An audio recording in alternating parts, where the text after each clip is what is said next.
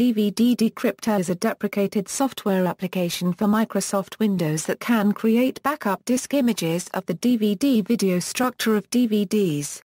While it was still supported, it could be used to make a copy of any DVD protected with Content Scrambling System.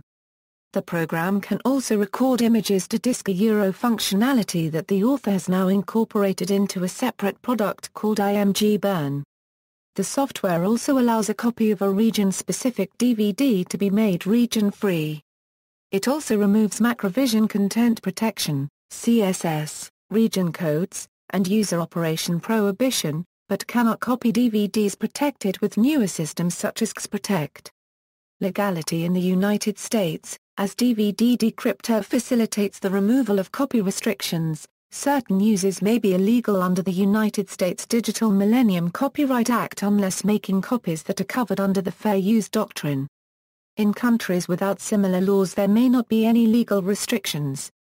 On June 6, 2005, the developer, Lightning UK, announced via the CD Freaks website that he received a cease and desist letter from Macrovision. He later stated it was within his best interests to comply with the letter, and stopped development of the program. By June 7, 2005, a mirror site was up, which allowed people to download the final version. On November 27, 2005, offturdawn.com, a Finnish website, announced that it complied with a letter received from Macrovision demanding that DVD Decrypter be taken down from its site. Shortly thereafter, an original unofficial mirror site with no connection to Lightning UK reappeared.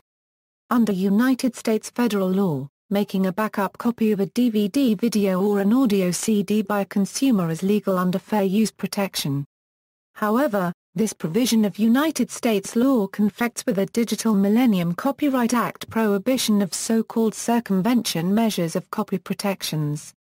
In the 321 case, Federal District Judge Susan Ilston of the Northern District of California, ruled that the backup copies made with software such as DVD Decrypter are legal but the distribution of the software used to make them is illegal.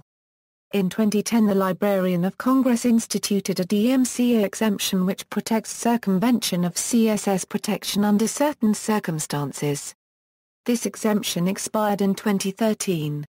On October 4, 2005, Lightning UK continued the development of the burning engine used by DVD Decrypter in his new tool, ImgBurn. However, for legal reasons, ImgBurn does not have the ability to circumvent copy protections of encrypted DVDs. After development stopped, the software was still legally available for download in some countries that do not have such copyright restrictions. However, in November 2005, Macrovision acquired the intellectual property rights to the software, revoked all licenses of use for the software, and started sending cease and desist letters to distributors on the grounds of copyright infringement. See also, to CSS, DVD Ripper. References